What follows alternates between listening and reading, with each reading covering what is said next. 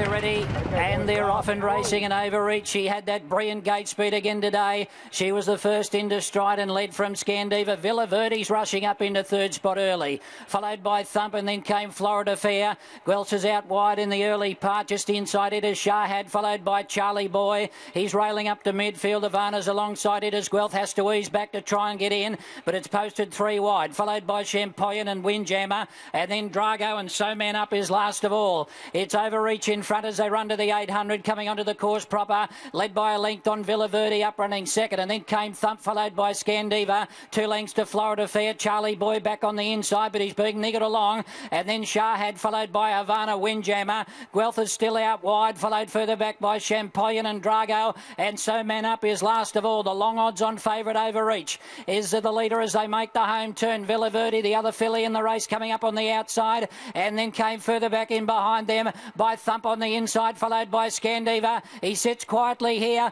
on this leader. It's Overreach in front. Scandiva starting to come up on the outside, and if you're on the short price favourite, you're starting to go to the bar and look for a drink. Overreach just in front. Scandiva's getting on terms on the outside, and now Guelph is starting to rocket home. Guelph is over the top of them, and Guelph has hit the lead and won it, and Guelph has caused an upset and won it here from Scandiva, and Overreach has finished in third spot, followed by Drago and Shahad.